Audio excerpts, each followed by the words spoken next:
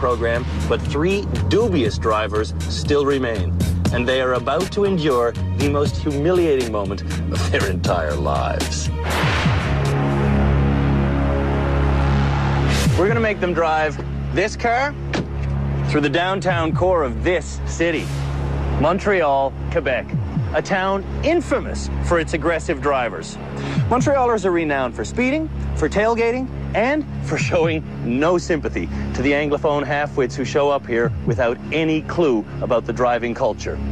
For our 3 final nominees, it's going to be overwhelming, especially when you consider that the person who louses up this experience the most will be forever known as Canada's worst driver.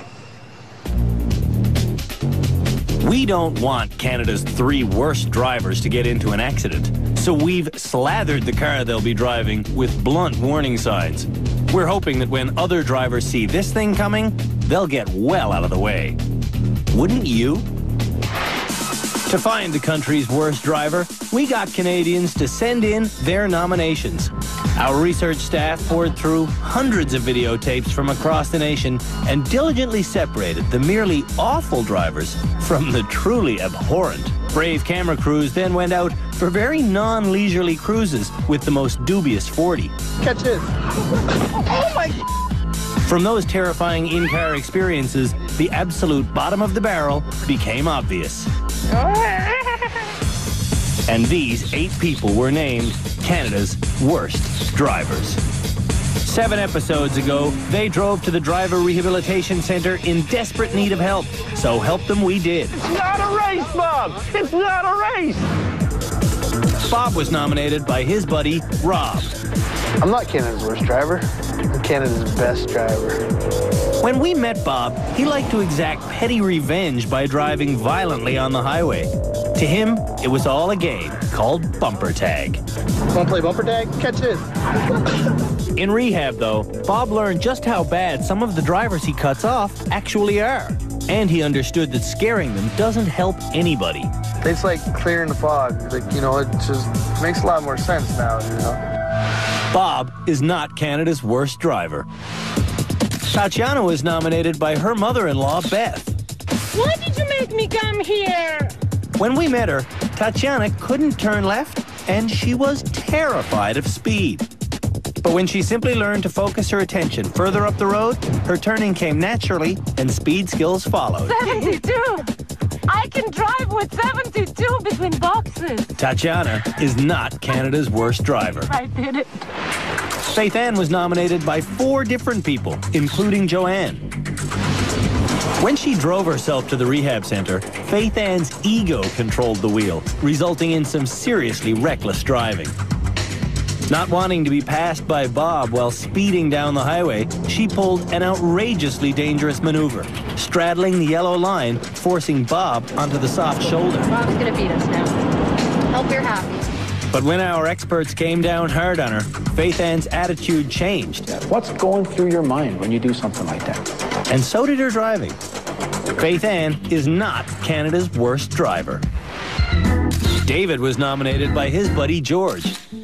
David arrived at the rehab center with a nasty habit of making long scrapes on parked cars. His high-speed steering was bone-rattling, and he'd rely on his passengers so devoutly, it was pitiful. But after 18 challenges and many private tutorials, David showed us some real improvement. He learned to maneuver in tight spaces, and most importantly, he showed us he understands that when he's driving, he's the one in charge. David is not Canada's worst driver. Manuel was nominated by his colleague, Alex. When he showed up at the rehab center, we believed Manuel was simply incompetent. I can't get out. What the heck is this? However, his incompetence is anything but simple. This is turning out to be our worst one yet. Oh, no, it is, because it's not easy, Alex. Manuel is a frustrated road rager trapped inside the body of a mild-mannered computer genius. He doesn't want to be too emotional today. When he learned to control his emotions behind the wheel, we learned Manuel is not Canada's worst driver. One of these 3 people is. Heather was nominated as Canada's worst driver by her husband, Ernie. She's afraid to go fast. Okay, now what? She's indecisive. No. And she can only see about 20% as well as most people. With her glasses on. Chris was nominated by his wife, Michelle. When Chris drove to the rehab center on day one, the car was like a foreign object to him. I can't feel the accelerator. Not good. He's short on skills, but that's mostly because he's too afraid of driving to get any good at it. This is impossible. It's not impossible. When he does get behind the wheel, he's often completely paralyzed by his own anxiety. I think I pissed myself. Madalena was nominated by her friend, Jennifer. Even in the rehab center, Madalena cares more about fashion than driving safety. She's distracted, she's foolhardy, and she's in total denial. Please graduate me. I promise I won't speed.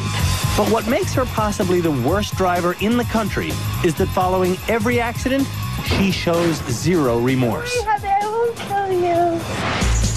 At the end of this episode's two final challenges, the unenviable task of choosing which person will be named as Canada's worst driver goes to our crack team of experts. Montreal lies ahead, but first, one more mega challenge. It's the culmination of everything we've taught our students. We're testing handling skills, spatial awareness, split-second decision-making, observation, and anticipation. All the skills every driver needs to stay safe. Behind me, construction workers are putting the finishing touches on the most cunning challenge we've ever created. This will be the final exam ever to be held here at the Driver Rehabilitation Center. It's a long and winding challenge designed to be so frustrating that many of our pupils might overheat and even totally seize up. With good reason. After all, a bad performance today could result in a lifetime of humility and red-faced shame. For the biggest challenge of their driving career, we broke the biggest car out of our lot. This course is wider than we make most of them because we're hoping they go fast. We're trying to prepare them for this trip to Montreal. After the opening straightaway gets their hearts pumping, they'll have to calm down enough to make it through this tight squeeze. Then, they have to get up to 60 kilometers an hour while driving between a hallway of hay bales. At the end of the straightaway, an emergency stop is mandatory. Then it's time to reverse. Ramping up the pressure will be our beeping, beeping road rager. Reversing this car while being pursued makes me kind of feel like I'm in a 1970s crime series. Go backwards at a rate of knots. Driving forward is the same as driving backward. Look where you're going and you'll be fine. Next, it's a tightly measured U-turn through an intimidating hallway of obstacles while still going backward. Slip into a parking spot, turn the wheels hard left, and head forward to thread the eye of the needle. Staying between these boxes, drivers once again have to reach a minimum speed of 60. As they advance, the gaps between the boxes shrink. My adrenaline is surging. The next part of the course tests how well the drivers understand the relationship between momentum and friction. Or, in layman's terms, we're going to see if they can make it through a mud hole. I made it through, did I? Come on, stay going, you.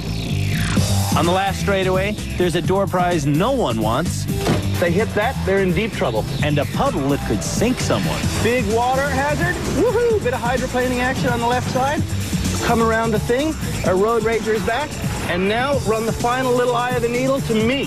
To end this course, they must come to a complete stop with their bumper touching my leg, but breaking no bones. And that is the final exam. First up for the final exam, Madalena. In her real life, everybody around her knows Madalena is a horrible driver. Everybody's like, oh my God, that's the girl that hit the Great Canadian Bagel. But she's still in total denial. I don't think I'm Canada's worst driver. Absolutely not. We're trying to teach her what it means to be responsible for a ton of steel. But we're not getting through. Oh my God, stop it! And she's belittling us with hollow promises. If I can graduate, I swear to God, I'll get a bus pass and I'll never drive again. So, this one's for all the marbles. Okay. Starting the final exam, Madalena promises to care and drive responsibly. But we've heard that before. my side. Oops, sorry. You're good on my side. You're good on my side. Up to 60 and brake at the last possible hay bale. Madalena almost hit 70.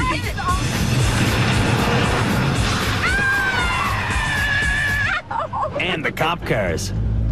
Going backwards, she creates more mayhem and loves every minute of it. What are you doing? Straight now.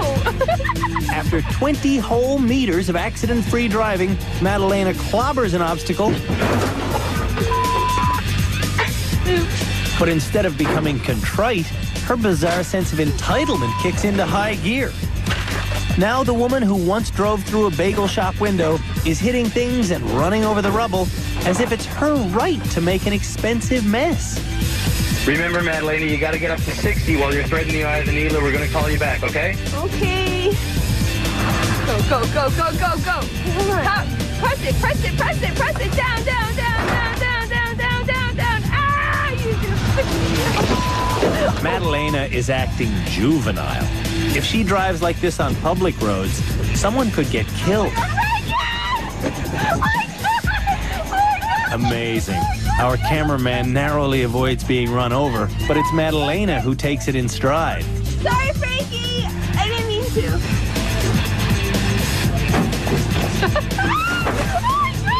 Coming to the finish line, Madalena seems quite satisfied to have set the bar extremely low. Are you ready to go driving through the streets of downtown Montreal? Can we go shopping? You can do whatever you want as long as you don't crash. Okay. Our experts think Madalena needs to keep her mind on the business of driving. Do you ever get nervous about your exams? Mm-hmm. How do you act when you get nervous? Do you laugh when you're sitting in the auditorium writing an exam? No. Okay. You do it the final exam.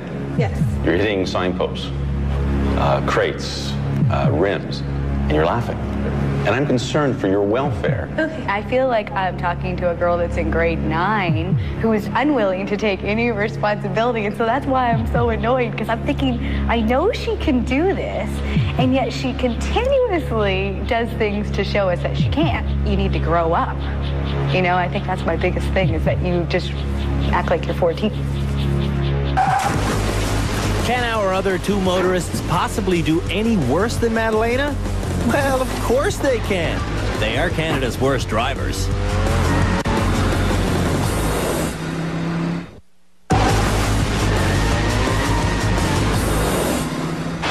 The three most negligible motorists in the country are taking their final exam here at the Driver Rehabilitation Centre. When the results from this challenge and from their upcoming drive in Montreal get scrutinized by our experts at the end of this show, we will reveal the identity of Canada's worst driver. Heather's next. Heather's not what you'd call a fast driver. When I was saying keep going, you were braking. And one of the reasons for that is as clear as fog. Her eyesight is seriously substandard. No. So that is 2100. Back in the middle. Heather's a drifter. You missed. She's a hitter. And she's a person who hates this big green monster of a car. For her final exam, Heather has her game face on. Here we go, Heather, for real. Go! Heather's taking no prisoners. Yeah, except Ernie. Slow down. Coming through the parked cars, she bounces like a pinball. Why won't these people stop hitting stationary objects? Now, floor it. You gotta get up to 60. Heather makes it up to speed and has a fine emergency stop. But all of the excitement has her spooked and confused. Look out, she's reversing in the wrong direction. Good Samaritan Scott Marshall gets out of his car to show Heather the way. Gotta go there. Then Scott gets back in his car and becomes an inconsiderate road rager. Heather knows Scott is play acting, but the stress builds regardless. Instead of stopping to regroup, Heather just drives. Without a clear vision of how to handle this course, Heather breaks free from its constraints and sees that she's lost.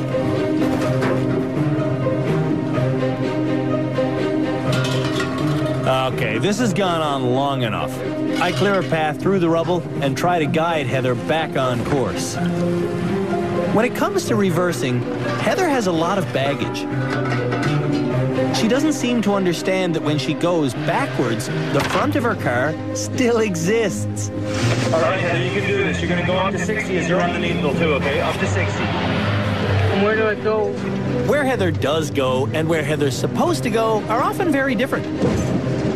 At least she made it up to speed. Now you have to turn this corner. That's excellent, Heather. You made it. 61. Turn hard and spin the wheel.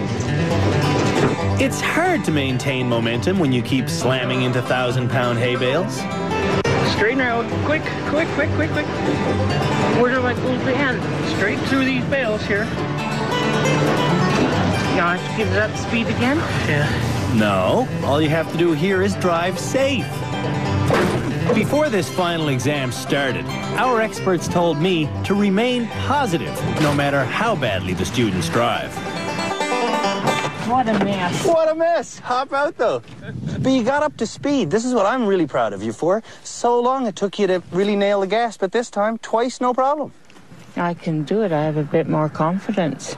And I think that's what I'm lacking. One thing her husband is not lacking is hatred for the Grand Marquis. Do I get to wreck this now?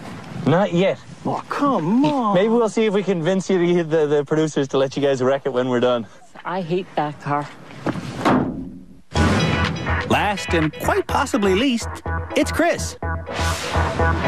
The graduate at the end of every episode has always been the person who has demonstrated the most improvement. Chris has never fit that description within the confines of a single show. Oh, that was bad. But overall, he's definitely our most improved driver. I'm not saying he's good.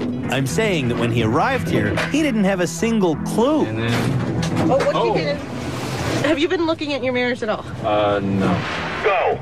Chris starts his final exam clearly focused. Focused on what? I have no idea. He hits the first set of obstacles in his path.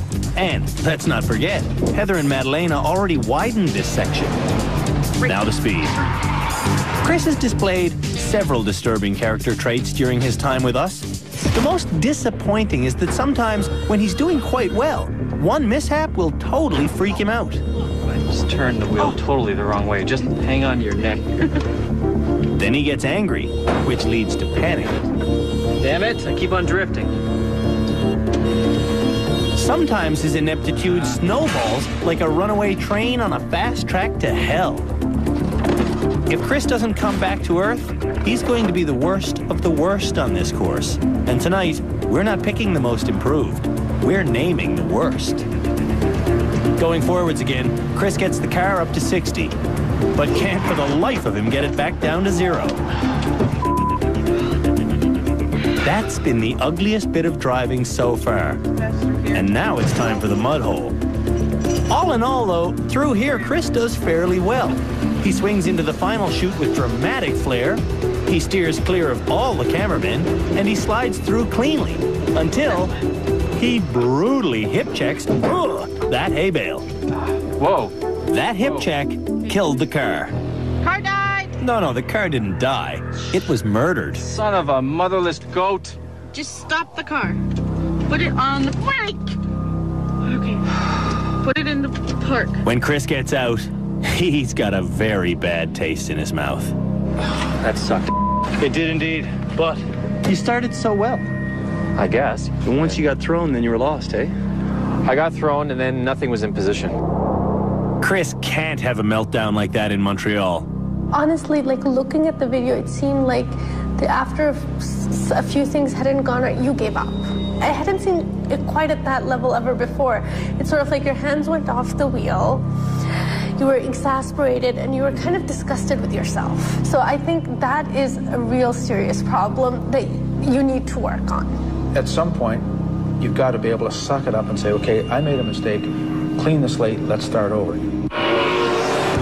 I sure hope our drivers smarten up by the time they get to Montreal, because on their final big city test, I've agreed to ride shotgun.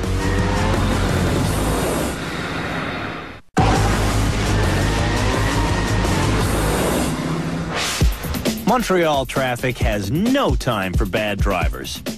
To make sure they're not completely in the dark about big city motoring, Scott takes Canada's worst drivers out for a private lesson around the cobblestone streets of Old Montreal. There's horses, there's French signs, and there's millions of moving objects. There's a belief held in the rest of the country that pedestrians don't exist in Montreal because they'd be mown down by the drivers. Au contraire, pedestrians are everywhere, and Scott can't point that out enough to Madalena. What do you think about these pedestrians? I don't know. Go slowly and cautiously. Madalena's focus, though, is on shopping. What are we approaching right here? The Jacques Center. Cartier. When you're driving, forget about your shopping. Okay. When you're driving, it's, hey, I have a task, I'm a driver. For Heather's lesson, Scott's main concern is still for the pedestrians. The danger of someone stepping by so we can help. Nice response to the pedestrians. Old Montreal has none of the tunnels and freeways that Canadians think of when they imagine driving in this city. The fastest moving road on our test will be Saint-Denis, where the drivers might get up to 70. And the most unfamiliar terrain will be these annoying cobblestones. Scott gives all three of our drivers a lesson on the unique rules of Montreal. For example, you can never turn right on a red light, and a green arrow like this means you can only go straight forward. It's a lot for Chris to absorb. So what did you learn? That I don't really want to do that again. Why? It's just way too claustrophobic, and there's too many pedestrians. I don't know what they're doing. Tomorrow, for their final challenge, our nominees for Canada's worst driver will spend at least 45 minutes behind the wheel during rush hour traffic. I'll be in the passenger seat acting as navigator, reading out the directions. In the morning, Madalena sheepishly announces that she partied hard last night. She thinks that sort of behavior just before an exam is pretty cool. However, she thinks our car is an embarrassment.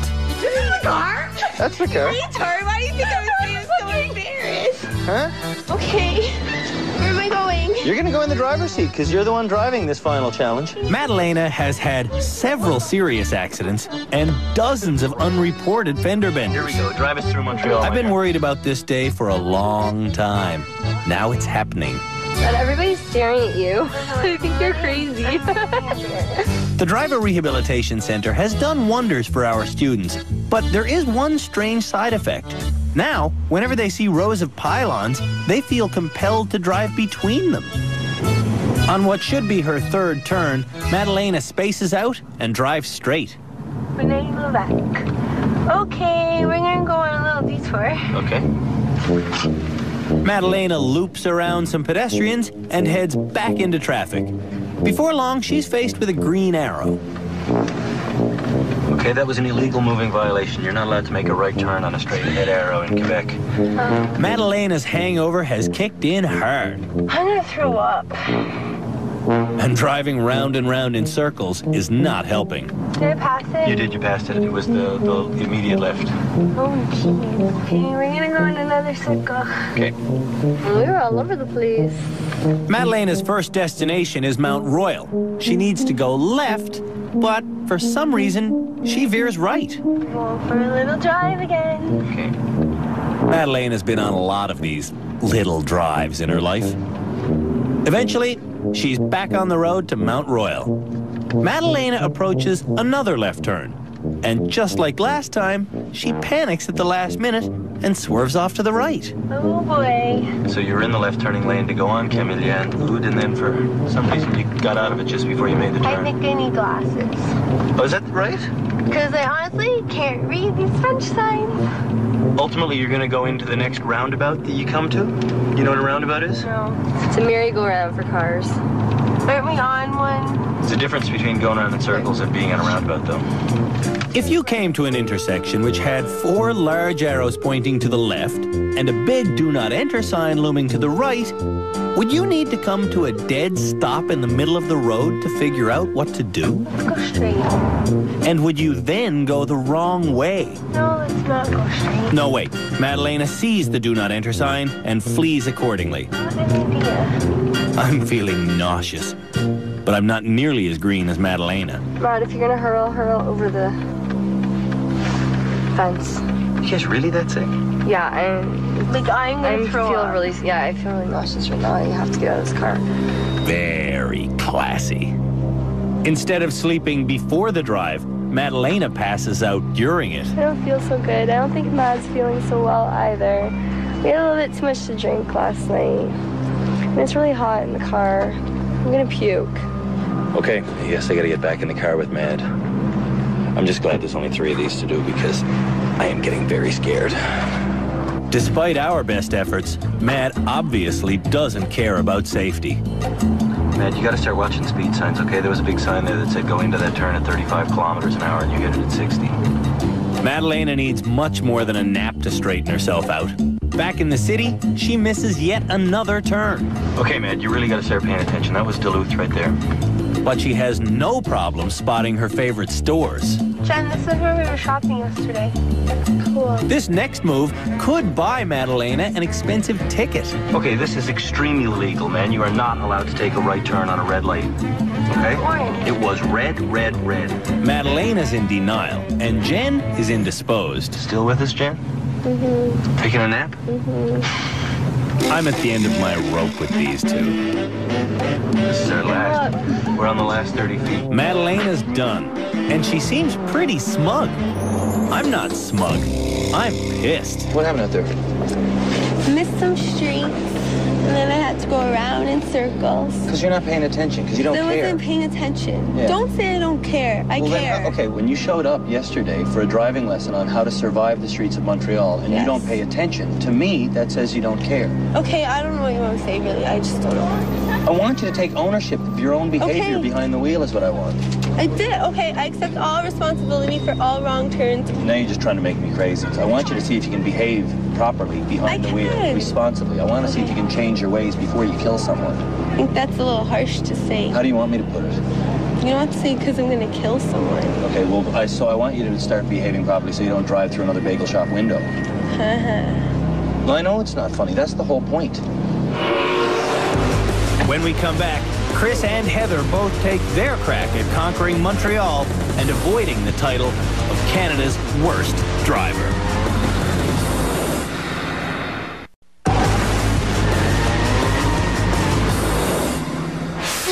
We've brought Canada's 3 most dreadful motorists here to Montreal for their final ever driving test. Who will succeed and who will be forever known as Canada's worst driver?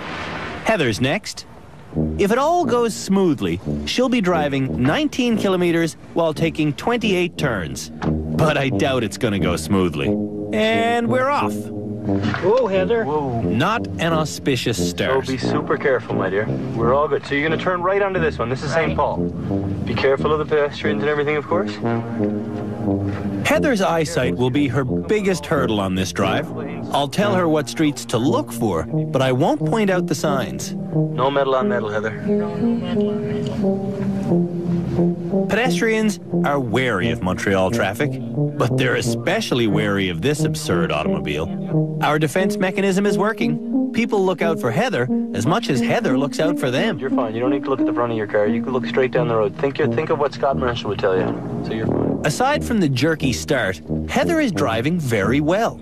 Stiffly and methodically, but correctly. Well done. She even signals and turns around a double-parked car while checking her blind spot. You're doing great so far. You got a big green light, and you got a lot of pedestrians waiting.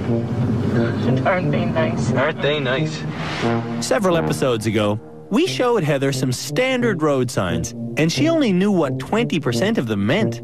So it's not surprising she's already forgotten what a green arrow means in Montreal. And that's illegal. Now I'm getting nervous. Then Heather defies my expectations and manages this tricky merging maneuver. Like a pro. In the back seat, Ernie has been speechless for quite a while now. Your next instruction is to go right on Saint-Denis. Rolling forward, Ernie pipes up. Red light, Heather. Okay, I'm not going now. Heather's forgetting you can't turn right on a red light here.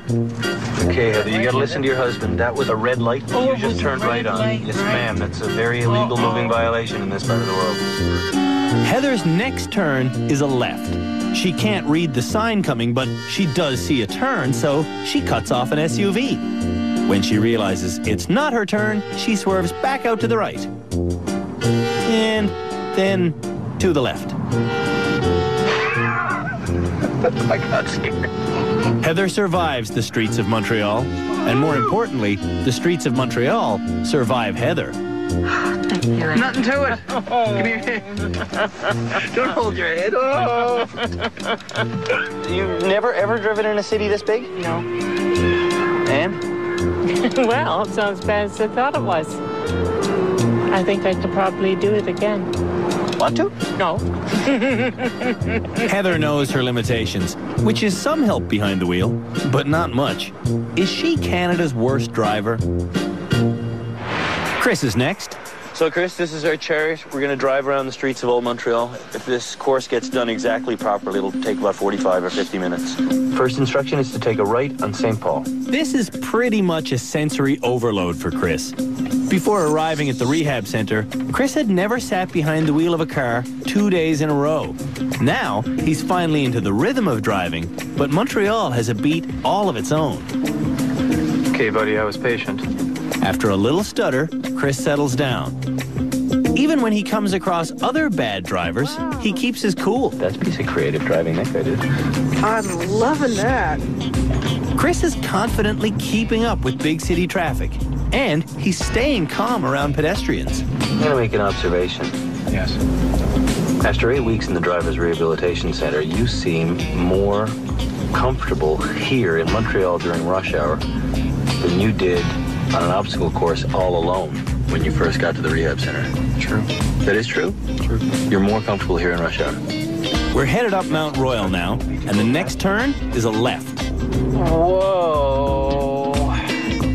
Decision time. It's not the smoothest ride ever, but Chris gets us up to the lookout without missing a single turn. There's been no moving violations and no freakouts. Wow. You know what, to be honest, I'm actually kind of surprised. He's doing well, he's not doing very well, but he's compared to the rest of the bad drivers, he's doing very well. I didn't hit anything, which is good.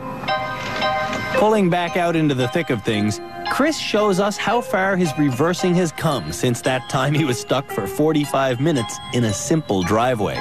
He looks like the poster boy for stress, but his driving is error-free. Good move. That is correct. Your next instruction is to turn right on Saint-Denis. All right. But that's his left blinker. Does Chris know where he's going? That's right. You're waiting. Okay, your instruction there was to go right on Saint-Denis, so you went left. Chris turns onto a 4-lane thoroughfare, heading in the wrong direction. Irrationally, he decides the best way to get back is to turn left into the oncoming traffic. This is going to be tricky. But to keep traffic flowing, left turns aren't allowed on Saint-Denis. You've gone about 2 kilometers past where you had to turn back. After 8 no-turning signs in a row, Chris suddenly realizes he should turn right. Not good. Yeah, you might want to check your blind spot before you start making the turns. Yeah. Especially that was into a cop. Especially into a cop. By the time Saint-Denis sort of peters out, Chris still hasn't turned. Well, this doesn't look very smart either.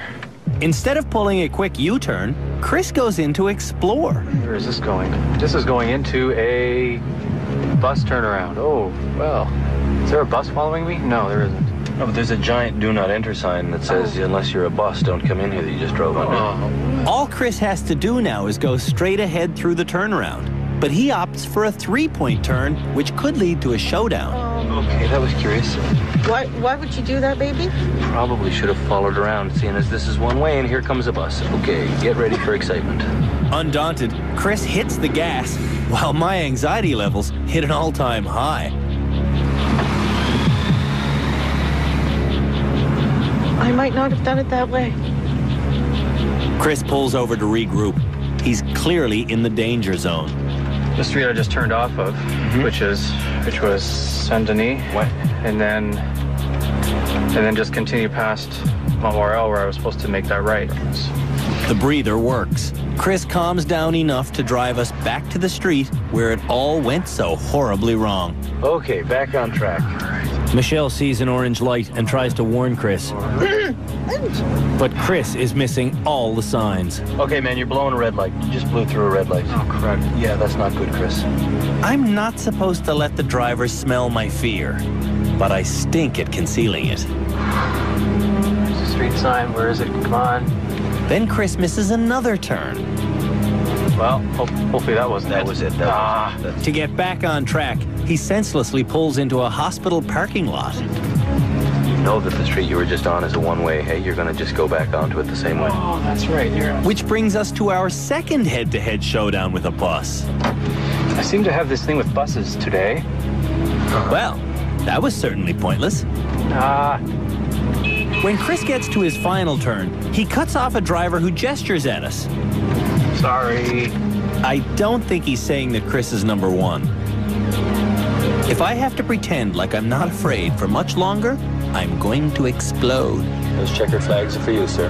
Pull them right. Chris started out well, then something just snapped. I'm ready for a beer and a taxi, and Michelle doesn't know whether to laugh or cry. I'm pleasantly surprised with the things that he has really learned and taken to heart. He's done very well. The rest of them are still pretty frightening. Thank you very much, Chris. Congratulations. We made it home alive. All right. That a wrap? Not a chance. The final judgment is still to come. After the break, we will name Canada's worst driver.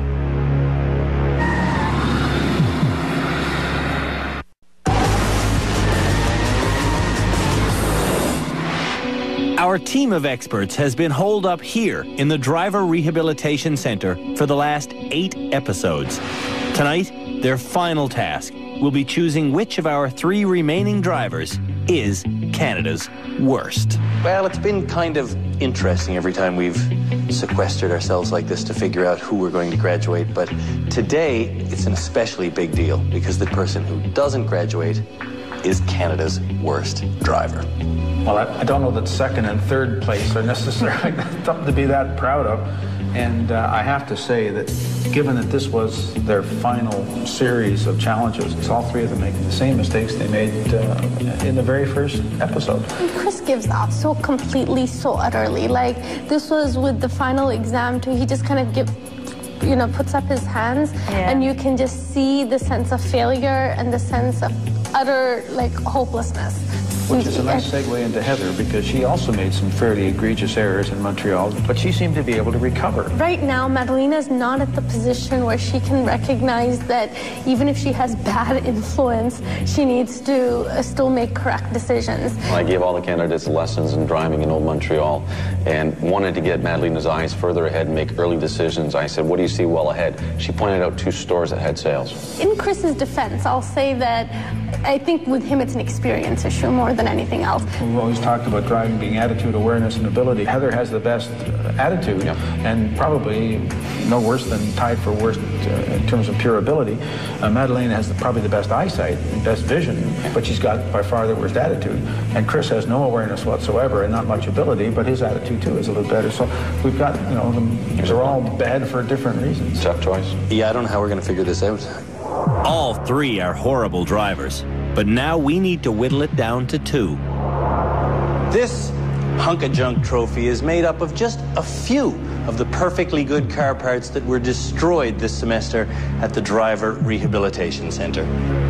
In just a few short moments, I'm going to shackle this piece of hardware to the soul of Canada's worst driver. But before I hand out the goods, let me just say this.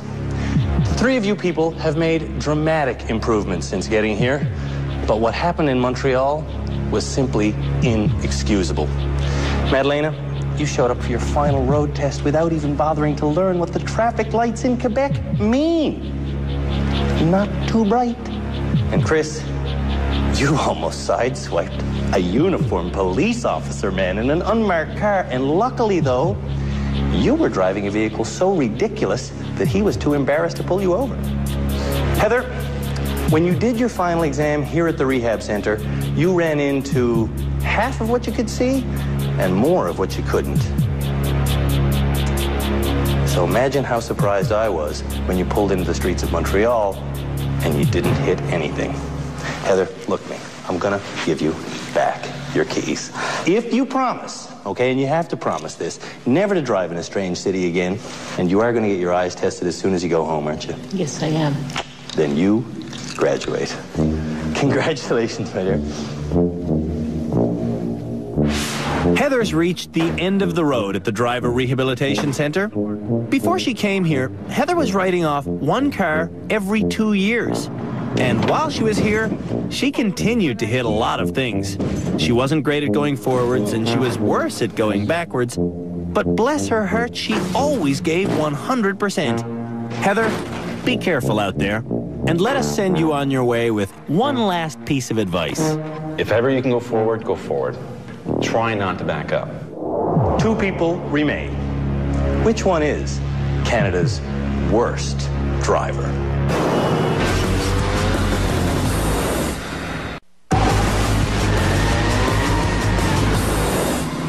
We're about to name Canada's worst driver. In the all-important final 2 challenges, the performances were abysmal. Here at the rehab center, Chris sent an orange marker flying 5 meters into the air. And Madalena sent a cameraman running for his life. In Montreal, both drivers fell asleep at the wheel, Chris figuratively, and Madalena literally. They both ran red lights, they both got repeatedly lost, and they both needlessly cut people off. Which one is Canada's worst driver? It's crunch time. Who is Canada's worst driver? Chris, we gave you classroom lessons, we gave you in-car lessons, we taught you every way we know how, but still, when you go out onto the public roads, it's clear as a bell that you don't have a clue how to drive. Madalena, you could become a half-decent driver, but I really don't think you have the will. Every single day you were here, we offered you professional driving lessons, but you took us up on that offer one lousy time. The fact that you don't care is as plain as the scratches that run up and down your car. So, it's come to this. We made our final decision based on the last 2 road tests. In the first of those 2 tests, here at the Driver Rehabilitation Center, Chris, you were easily the worst. And Madalena, in Montreal, Chris was also easily the worst. So I'm sorry, but here's what's going to happen. Madalena, I'm going to give you back your keys. I'm not going to graduate you, but I am going to say that you're free to go. Thank you. Thank you for coming. Chris, buddy, I'm really sorry, but you will recognize this as your key, and I'm not going to give it back to you. Oh, that's okay. I'm going to leave it right there. And now it is my duty to say, you are Canada's worst driver. Come on, buddy, I'll walk you out of here. Let's go.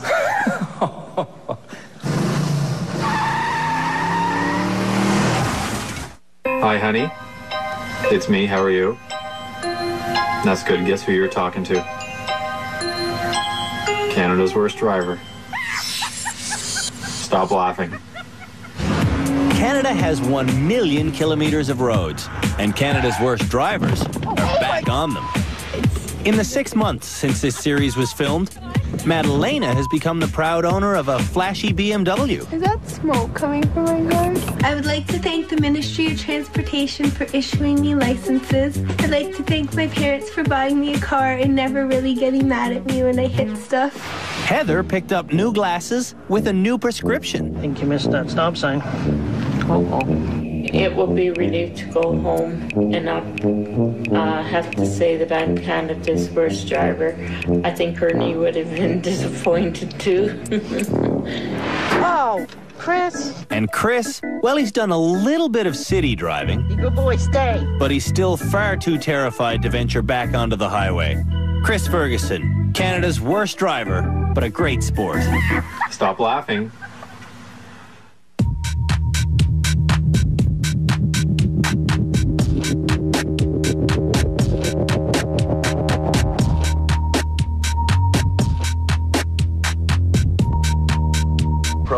But 3 dubious drivers still remain, and they are about to endure the most humiliating moment of their entire lives. We're gonna make them drive this car through the downtown core of this city, Montreal, Quebec, a town infamous for its aggressive drivers. Montrealers are renowned for speeding, for tailgating, and for showing no sympathy to the Anglophone half-wits who show up here without any clue about the driving culture. For our 3 final nominees, it's going to be overwhelming, especially when you consider that the person who louses up this experience the most will be forever known as Canada's worst driver.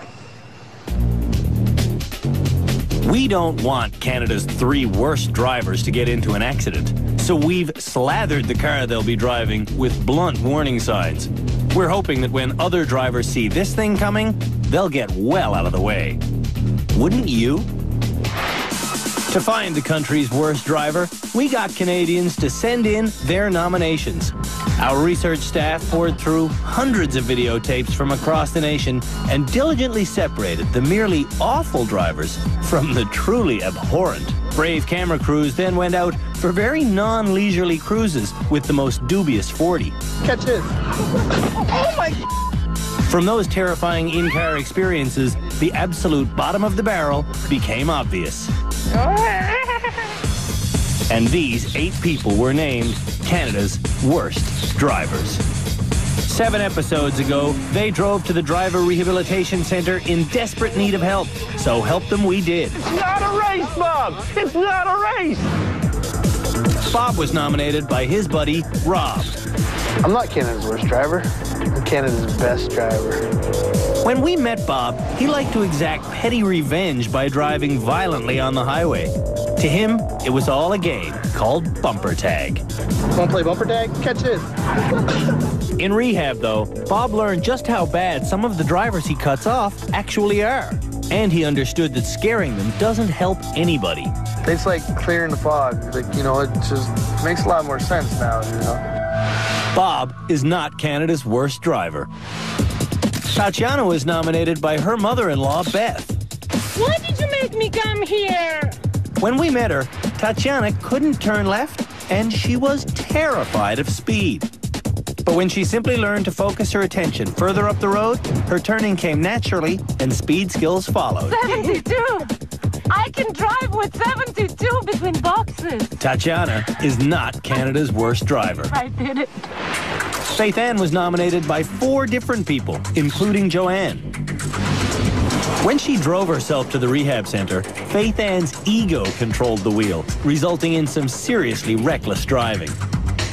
Not wanting to be passed by Bob while speeding down the highway, she pulled an outrageously dangerous maneuver, straddling the yellow line, forcing Bob onto the soft shoulder. Bob's gonna beat us now. Hope you're happy. But when our experts came down hard on her, Faith Ann's attitude changed. What's going through your mind when you do something like that? And so did her driving. Faith Ann is not Canada's worst driver. David was nominated by his buddy George. David arrived at the rehab center with a nasty habit of making long scrapes on parked cars. His high-speed steering was bone-rattling, and he'd rely on his passengers so devoutly, it was pitiful.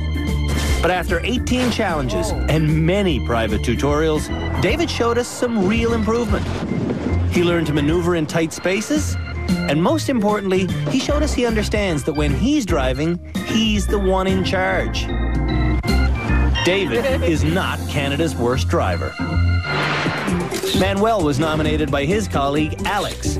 When he showed up at the rehab center, we believed Manuel was simply incompetent. I can't get out. What the heck is this? However, his incompetence is anything but simple. This is turning out to be our worst one yet. Oh, no, it is, because it's not easy, Alex. Manuel is a frustrated road rager trapped inside the body of a mild-mannered computer genius. He doesn't want to be too emotional today.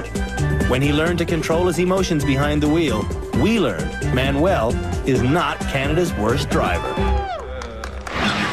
One of these 3 people is. Heather was nominated as Canada's worst driver by her husband, Ernie. She's afraid to go fast. Okay, now what? She's indecisive.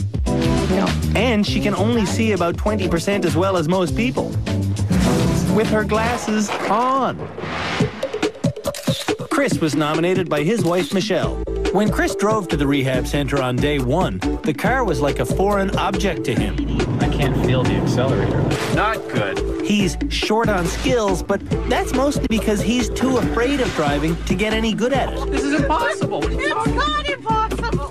When he does get behind the wheel, he's often completely paralyzed by his own anxiety. I think I pissed myself. Madalena was nominated by her friend, Jennifer.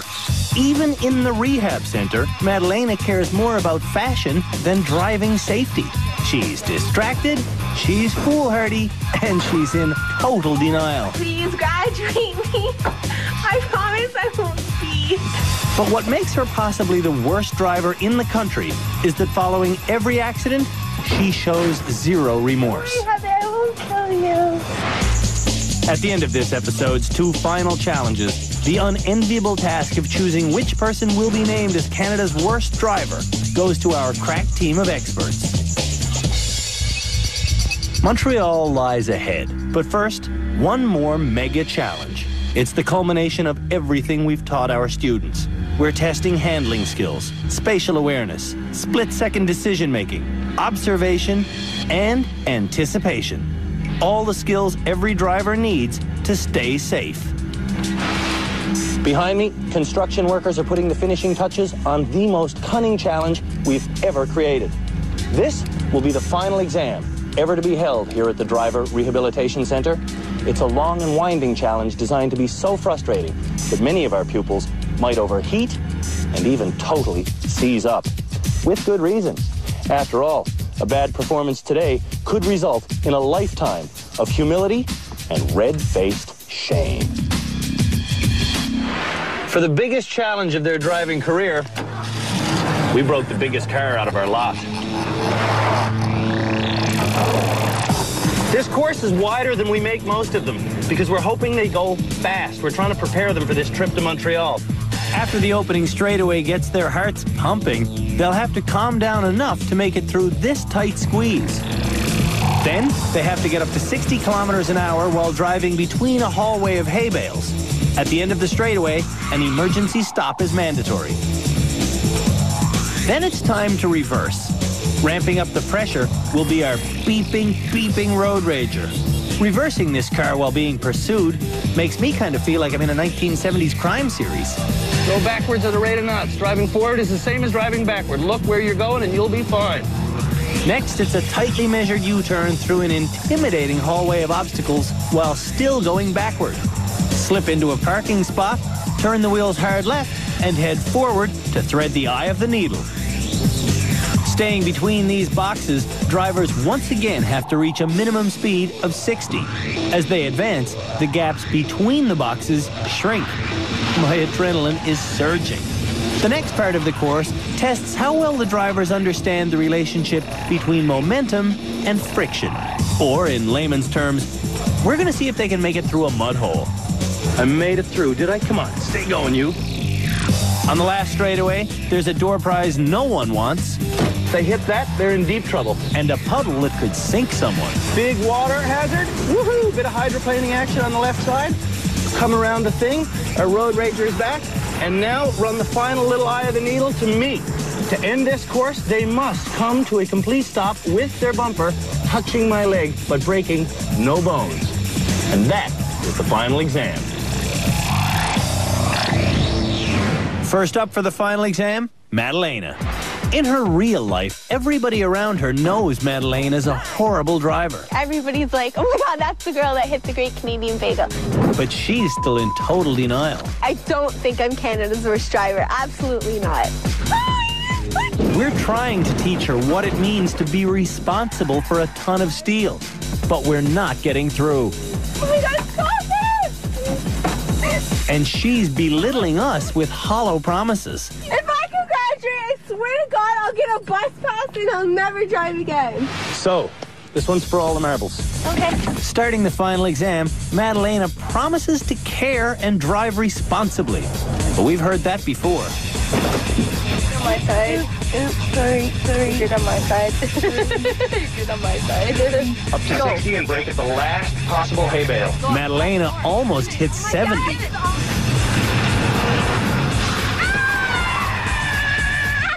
And the cop cars. Going backwards, she creates more mayhem and loves every minute of it. What are you doing? Straighten out. After 20 whole meters of accident-free driving, Madalena clobbers an obstacle.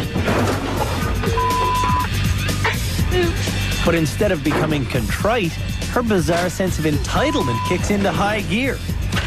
Now the woman who once drove through a bagel shop window is hitting things and running over the rubble as if it's her right to make an expensive mess.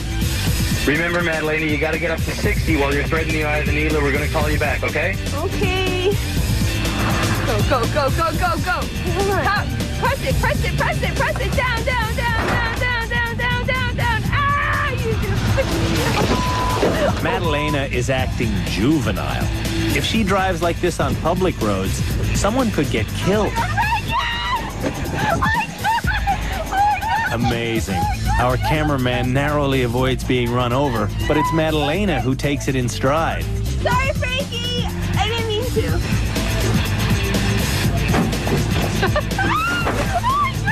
Coming to the finish line, Madalena seems quite satisfied to have set the bar extremely low. Are you ready to go driving through the streets of downtown Montreal? Can we go shopping? You can do whatever you want as long as you don't crash. Okay. Our experts think Madalena needs to keep her mind on the business of driving. Do you ever get nervous about your exams? Mm-hmm. How do you act when you get nervous? Do you laugh when you're sitting in the auditorium writing an exam? No. Okay.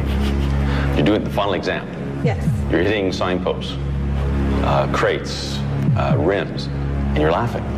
And I'm concerned for your welfare. Okay. I feel like I'm talking to a girl that's in grade 9 who is unwilling to take any responsibility. And so that's why I'm so annoyed, because I'm thinking, I know she can do this, and yet she continuously does things to show us that she can't. You need to grow up. You know, I think that's my biggest thing, is that you just act like you're 14.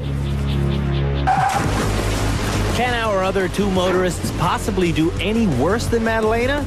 Well, of course they can. They are Canada's worst drivers.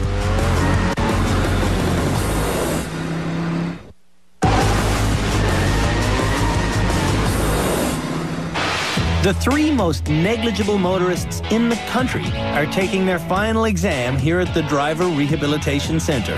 When the results from this challenge and from their upcoming drive in Montreal get scrutinized by our experts at the end of this show, we will reveal the identity of Canada's worst driver. Heather's next. Heather's not what you'd call a fast driver. When I was saying keep going, you were braking. And one of the reasons for that is as clear as fog. Her eyesight is seriously substandard. No. So that is 2100. Back in the middle. Heather's a drifter. You missed the middle. She's a hitter. And she's a person who hates this big green monster of a car. For her final exam, Heather has her game face on. Here we go, Heather, for real. Go! Heather's taking no prisoners. Yeah, except Ernie. Slow down. Coming through the parked cars, she bounces like a pinball. Why won't these people stop hitting stationary objects? Now, Lauren, you got to get up to 60. Heather makes it up to speed and has a fine emergency stop. But all of the excitement has her spooked and confused. Look out, she's reversing in the wrong direction. Good Samaritan Scott Marshall gets out of his car to show Heather the way. You gotta go there. Then Scott gets back in his car and becomes an inconsiderate road rager.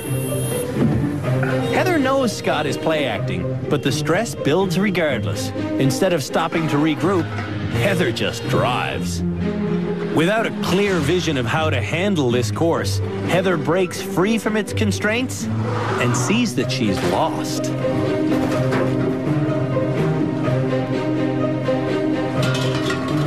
Okay, this has gone on long enough. I clear a path through the rubble and try to guide Heather back on course. When it comes to reversing, Heather has a lot of baggage. She doesn't seem to understand that when she goes backwards, the front of her car still exists. All right, Heather, you can do this. You're going to go up to 60 as you're on the needle, too, okay? Up to 60. And where do I go? Where Heather does go and where Heather's supposed to go are often very different. At least she made it up to speed. Now you have to turn this corner. That's excellent, Heather. You made it. 61. Turn hard and spin the wheel. It's hard to maintain momentum when you keep slamming into 1,000-pound hay bales. Straighten her out. Quick, quick, quick, quick, quick. Where do I go to the end? Straight through these bales here. Now I have to give that speed again? Yeah. No, all you have to do here is drive safe. Before this final exam started, our experts told me to remain positive no matter how badly the students drive. What a mess. What a mess. Hop out, though. But you got up to speed. This is what I'm really proud of you for. So long it took you to really nail the gas, but this time, twice, no problem. I can do it. I have a bit more confidence. And I think that's what I'm lacking. One thing her husband is not lacking is hatred for the Grand Marquis. Do I get to wreck this now? Not yet. Oh, come on. Maybe we'll see if we can convince you to get the producers to let you guys wreck it when we're done. I hate that car. Last and quite possibly least, it's Chris. The graduate at the end of every episode has always been the person who has demonstrated the most improvement. Chris has never fit that description within the confines of a single show. Oh, that was bad. But overall, he's definitely our most improved driver. I'm not saying he's good. I'm saying that when he arrived here, he didn't have a single clue. Oh, what have you been? Have you been looking at your mirrors at all? No. Go! Chris starts his final exam clearly focused. Focused on what? I have no idea. He hits the first set of obstacles in his path. And, let's not forget, Heather and Madalena already widened this section. Now to speed. Chris has displayed several disturbing character traits during his time with us. The most disappointing is that sometimes, when he's doing quite well, one mishap will totally freak him out. I just turned the wheel totally the wrong way. Just hang on to your neck. Then he gets angry, which leads to panic. Damn it, I keep on drifting. Sometimes his ineptitude snowballs like a runaway train on a fast track to hell. If Chris doesn't come back to Earth, he's going to be the worst of the worst on this course. And tonight, we're not picking the most improved. We're naming the worst. Going forwards again. Program, but 3 dubious drivers still remain. And they are about to endure the most humiliating moment of their entire lives. We're gonna make them drive this car through the downtown core of this city, Montreal, Quebec, a town infamous for its aggressive drivers. Montrealers are renowned for speeding, for tailgating, and for showing no sympathy to the Anglophone half-wits who show up here without any clue about the driving culture. For our 3 final nominees, it's going to be overwhelming, especially when you consider that the person who louses up this experience the most will be forever known as Canada's worst driver. We don't want Canada's 3 worst drivers to get into an accident, so we've slathered the car they'll be driving with blunt warning signs. We're hoping that when other drivers see this thing coming, they'll get well out of the way. Wouldn't you? To find the country's worst driver, we got Canadians to send in their nominations. Our research staff poured through hundreds of videotapes from across the nation and diligently separated the merely awful drivers from the truly abhorrent. Brave camera crews then went out for very non-leisurely cruises with the most dubious 40. Catch this. Oh my... From those terrifying in-car experiences, the absolute bottom of the barrel became obvious. And these 8 people were named Canada's worst drivers. 7 episodes ago, they drove to the Driver Rehabilitation Centre in desperate need of help. So help them we did. It's not a race, Bob! It's not a race! Bob was nominated by his buddy, Rob. I'm not Canada's worst driver. I'm Canada's best driver. When we met Bob, he liked to exact petty revenge by driving violently on the highway. To him, it was all a game called bumper tag. Want to play bumper tag? Catch this. In rehab, though, Bob learned just how bad some of the drivers he cuts off actually are. And he understood that scaring them doesn't help anybody. It's like clearing the fog. Like, you know, it just makes a lot more sense now, you know? Bob is not Canada's worst driver. Tatiana was nominated by her mother-in-law, Beth. Why did you make me come here? When we met her, Tatiana couldn't turn left, and she was terrified of speed. But when she simply learned to focus her attention further up the road, her turning came naturally, and speed skills followed. 72! I can drive with 72 between boxes. Tatiana is not Canada's worst driver. I did it. Faith Ann was nominated by 4 different people, including Joanne. When she drove herself to the rehab center, Faith Ann's ego controlled the wheel, resulting in some seriously reckless driving. Not wanting to be passed by Bob while speeding down the highway, she pulled an outrageously dangerous maneuver, straddling the yellow line, forcing Bob onto the soft shoulder. Bob's gonna beat us now. Hope you're happy. But when our experts came down hard on her, Faith Ann's attitude changed. What's going through your mind when you do something like that? And so did her driving. Faith Ann is not Canada's worst driver. David was nominated by his buddy George. David arrived at the rehab center with a nasty habit of making long scrapes on parked cars. His high-speed steering was bone-rattling, and he'd rely on his passengers so devoutly, it was pitiful. But after 18 challenges and many private tutorials, David showed us some real improvement. He learned to maneuver in tight spaces, and most importantly, he showed us he understands that when he's driving, he's the one in charge. David is not Canada's worst driver. Manuel was nominated by his colleague, Alex. When he showed up at the rehab center, we believed Manuel was simply incompetent. I can't get out. What the heck is this? However, his incompetence is anything but simple. This is turning out to be our worst one yet. Oh, no, it is, because it's not easy, Alex. Manuel is a frustrated road rager trapped inside the body of a mild-mannered computer genius. He doesn't want to be too emotional today. When he learned to control his emotions behind the wheel, we learned Manuel is not Canada's worst driver. One of these 3 people is. Heather was nominated as Canada's worst driver by her husband, Ernie. She's afraid to go fast. Okay, now what? She's indecisive. No. And she can only see about 20% as well as most people. With her glasses on. Chris was nominated by his wife, Michelle. When Chris drove to the rehab center on day 1, the car was like a foreign object to him. I can't feel the accelerator.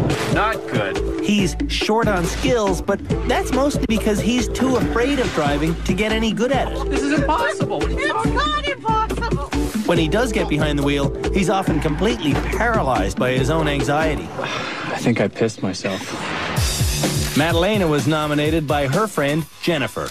Even in the rehab center, Madalena cares more about fashion than driving safety. She's distracted, she's foolhardy, and she's in total denial. Please graduate me. I promise I won't speed. But what makes her possibly the worst driver in the country is that following every accident, she shows zero remorse. I won't tell you. At the end of this episode's 2 final challenges, the unenviable task of choosing which person will be named as Canada's worst driver goes to our crack team of experts. Montreal lies ahead, but first, one more mega challenge. It's the culmination of everything we've taught our students. We're testing handling skills, spatial awareness, split-second decision-making, observation, and anticipation. All the skills every driver needs to stay safe. Behind me, construction workers are putting the finishing touches on the most cunning challenge we've ever created. This will be the final exam ever to be held here at the Driver Rehabilitation Center. It's a long and winding challenge designed to be so frustrating that many of our pupils might overheat and even totally seize up. With good reason. After all, a bad performance today could result in a lifetime of humility and red-faced shame. For the biggest challenge of their driving career, we broke the biggest car out of our lot. This course is wider than we make most of them because we're hoping they go fast. We're trying to prepare them for this trip to Montreal. After the opening straightaway gets their hearts pumping, they'll have to calm down enough to make it through this tight squeeze. Then, they have to get up to 60 kilometers an hour while driving between a hallway of hay bales. At the end of the straightaway, an emergency stop is mandatory. Then it's time to reverse. Ramping up the pressure will be our beeping, beeping road rager. Reversing this car while being pursued makes me kind of feel like I'm in a 1970s crime series. Go backwards at a rate of knots. Driving forward is the same as driving backward. Look where you're going and you'll be fine.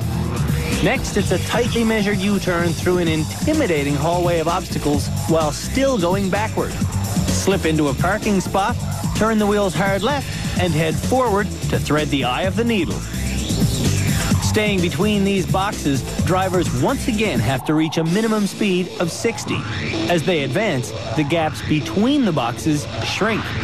My adrenaline is surging. The next part of the course tests how well the drivers understand the relationship between momentum and friction. Or, in layman's terms, we're going to see if they can make it through a mud hole. I made it through, did I? Come on, stay going, you. On the last straightaway, there's a door prize no one wants. If they hit that, they're in deep trouble. And a puddle that could sink someone. Big water hazard. Woohoo! Bit of hydroplaning action on the left side. Come around the thing. Our road rager is back. And now run the final little eye of the needle to me. To end this course, they must come to a complete stop with their bumper touching my leg, but breaking no bones. And that is the final exam. First up for the final exam, Madalena. In her real life, everybody around her knows Madeleine is a horrible driver. Everybody's like, oh my God, that's the girl that hit the Great Canadian Bagel. But she's still in total denial. I don't think I'm Canada's worst driver. Absolutely not. We're trying to teach her what it means to be responsible for a ton of steel. But we're not getting through. Oh my God, stop it! And she's belittling us with hollow promises. If I can graduate, I swear to God, I'll get a bus pass and I'll never drive again. So, this one's for all the marbles. Okay. Starting the final exam, Madalena promises to care and drive responsibly. But we've heard that before. On my side. Oops, sorry. You're on my side. You're on my side. Up to 60 and break at the last possible hay bale. Madalena almost hit 70.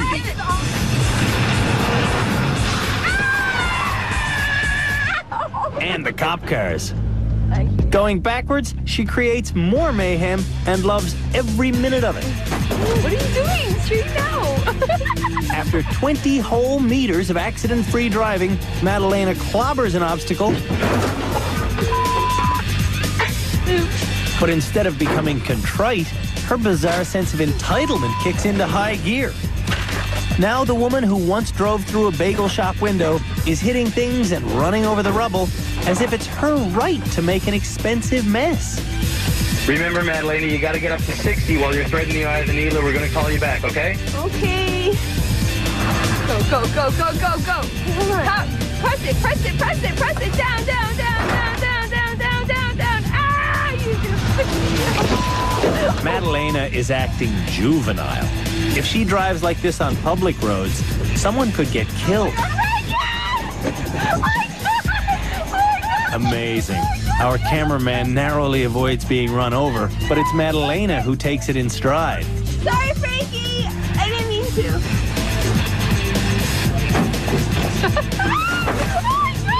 Coming to the finish line, Madalena seems quite satisfied to have set the bar extremely low.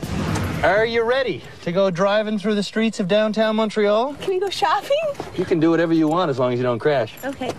Our experts think Madalena needs to keep her mind on the business of driving. Do you ever get nervous about your exams? Mm-hmm. How do you act when you get nervous? Do you laugh when you're sitting in the auditorium writing an exam? No. Okay. You're doing the final exam. Yes. You're hitting signposts, crates, rims, and you're laughing.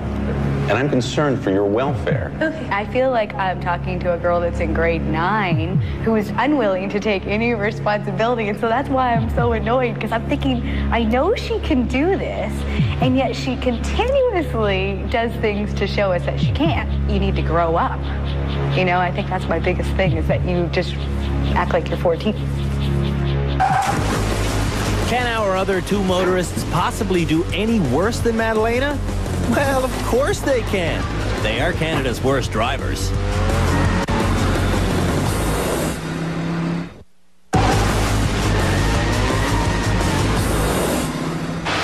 The three most negligible motorists in the country are taking their final exam here at the Driver Rehabilitation Centre.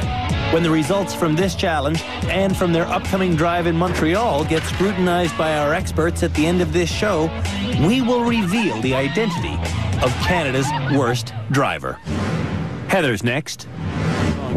Heather's not what you'd call a fast driver. When I was saying keep going, you were braking. And one of the reasons for that is as clear as fog. Her eyesight is seriously substandard. No. So that is 2100. Back in the middle. Heather's a drifter. You missed it. She's a hitter.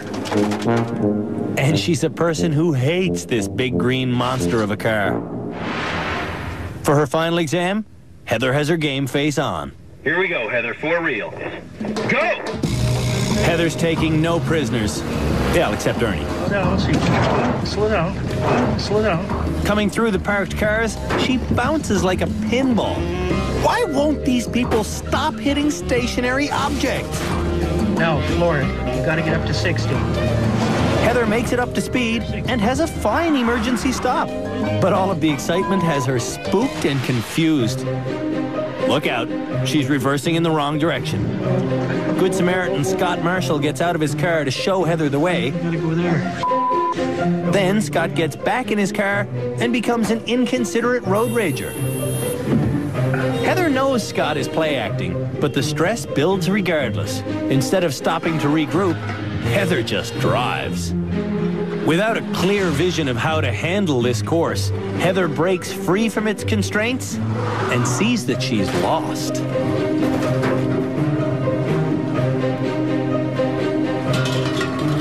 Okay, this has gone on long enough. I clear a path through the rubble and try to guide Heather back on course. When it comes to reversing, Heather has a lot of baggage.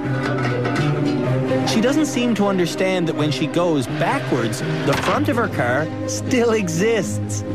All right, Heather, you can do this. You're going to go up to 60 as you're on the needle, too, okay? Up to 60. And where do I go? Where Heather does go and where Heather's supposed to go are often very different. At least she made it up to speed. Now you have to turn this corner. That's excellent, Heather. You made it. 61. Turn hard and spin the wheel. It's hard to maintain momentum when you keep slamming into 1,000-pound hay bales. Straighten her out. Quick, quick, quick, quick, quick. Where do I go to the end? Straight through these bales here. You have to give it up speed again? Yeah. No, all you have to do here is drive safe. Before this final exam started, our experts told me to remain positive no matter how badly the students drive. What a mess. What a mess. Hop out, though. But you got up to speed. This is what I'm really proud of you for. So long it took you to really nail the gas, but this time, twice, no problem. I can do it. I have a bit more confidence. And I think that's what I'm lacking. One thing her husband is not lacking is hatred for the Grand Marquis. Do I get to wreck this now? Not yet. Oh, come on. Maybe we'll see if we can convince you to get the producers to let you guys wreck it when we're done. I hate that car. Last and quite possibly least, it's Chris. The graduate at the end of every episode has always been the person who has demonstrated the most improvement. Chris has never fit that description within the confines of a single show. Oh, that was bad. But overall, he's definitely our most improved driver. I'm not saying he's good. I'm saying that when he arrived here, he didn't have a single clue. Oh, what you did? Have you been looking at your mirrors at all? No. Go. Chris starts his final exam clearly focused. Focused on what? I have no idea. He hits the first set of obstacles in his path. And, let's not forget, Heather and Madalena already widened this section. Now to speed. Chris has displayed several disturbing character traits during his time with us. The most disappointing is that sometimes, when he's doing quite well, one mishap will totally freak him out. I just turned the wheel totally the wrong way. Just hang on to your neck. Then he gets angry, which leads to panic. Damn it, I keep on drifting. Sometimes his ineptitude snowballs like a runaway train on a fast track to hell. If Chris doesn't come back to Earth, he's going to be the worst of the worst on this course. And tonight, we're not picking the most improved.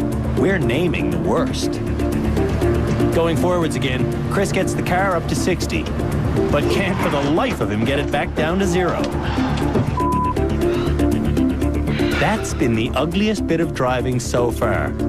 And now it's time for the mud hole. All in all, though, through here, Chris does fairly well. He swings into the final chute with dramatic flair. He steers clear of all the cameramen, and he slides through cleanly until he brutally hip checks that hay bale. Whoa. That hip check killed the car. Car died. No, the car didn't die.